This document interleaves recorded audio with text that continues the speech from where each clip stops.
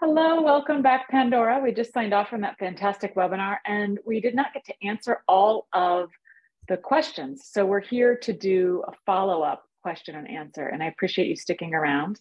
I know you're very busy. It seemed like many of the questions were focused around midwifery and nursing. And I'm gonna read two of the questions and one comment, and then I'm gonna open it and I'm gonna ask you to give us your thoughts. Can you comment on the need of separating midwifery and nursing as individual self-standing professions? How do you give each equitable attention? And along with that was the comment, how can we cooperate and coordinate the midwifery practices with nurses? How can this bring together where midwifery education is started? And then we noticed in the poll that we did that the work of midwifery is not well understood, maybe by policy people and maybe by actually our communities. So what can we do to make sure midwives are understood to be midwives? Thank you so much, Erin. This is, I think, one of the hot button issues that is in our profession. So this is a multi-layered answer, the same way it's a multi-layered question. When we talk about the separation of nursing and midwifery, the first separation is in your heart, right? Your identity, your actually belief system, your embedding of the philosophy of midwifery as experts in normal women's reproductive health care. So once we have that from an individualized identity level, I think when we're going out into the broader world, you present as always a midwife all the time.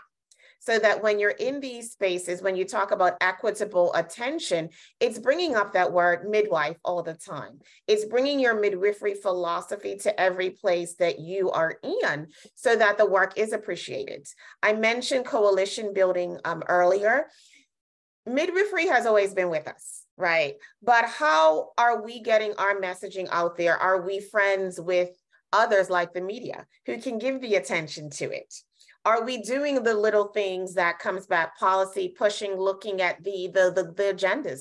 When the newspaper comes out, what are they saying about midwives and midwifery? Are we pushing back, each of us in our little ways, our little big ways, I think sometimes, snapping back on that letter to the editor, then seeing us again as separate professions? We go back to the ILO definitions. We are separate. And equity isn't just given. Equity is still something we're working on, earning the equity and showing up and being there. So I think this goes back to when we look at policies, asking ourselves, is it a national policy we're talking about changing for the advancement of midwifery? Is it an internal policy, like looking at our job descriptions, how you can advance? Now, what I'm also going to point out is this separation of professions is also not really glossy and fashionable. A lot of this is deep digging. It's reading the boring stuff, regulation, scope of practice, really to understand what it's saying so that you know whether is that an internal policy. It's also when we look at midwives and political activism and changing this stuff, understanding those bigger issues are a long game. It can take 20 years. We just had that happen. 20 years to change a law. So understanding that there may not also be the quick advancement and that you have to stick to it. So there is a possibility. And then with the coalition building as well, with some of the health professionals who I know in some countries in the ASEAN bloc are looking at advancing quicker, faster by looking at a block advancement and changing. So I hope that sheds some light on a very multi-tiered question. It does. I hear you saying we need to push back as individuals and work as a group. And it's not just pushing, necessarily fighting against, because I also hear you saying we need to be in the media. We need to be seen online. We need to be, I know in my very small community, the midwives go to the farmer's market and set up a table just to educate the community as to what midwives are so that there'll be demand for midwives. And then we get the support as well. So it sounds like it has to come from a lot of levels and a lot of places. And you keep saying push, and it is actually making me think of the PUSH campaign, which is all about advocating for midwives, a midwife for every woman, right? It all seems Absolutely. to come back together. And you touched on it, but I want to push a little bit more to push. There it is again. I want to hear a little bit more about policies. So, everybody wants ideally, the government would just create a big policy and midwives could practice to their full scope, no matter what, no matter where they're working.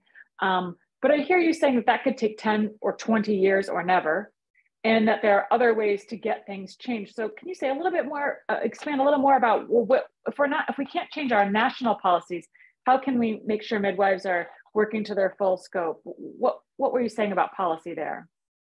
Looking at some of the internal policies, I hear a lot of times people say, well, it's in the policy, right? So then I'll be in a setting and I'll say, well, show it to me. I see. And a lot of times people are not actually able to produce a policy that says X, Y, or Z, that is contravening full scope. Or then when you get it, you see it hasn't been reviewed, it hasn't been revised, or it says something different. So I strongly say, know what the policy in your hand is.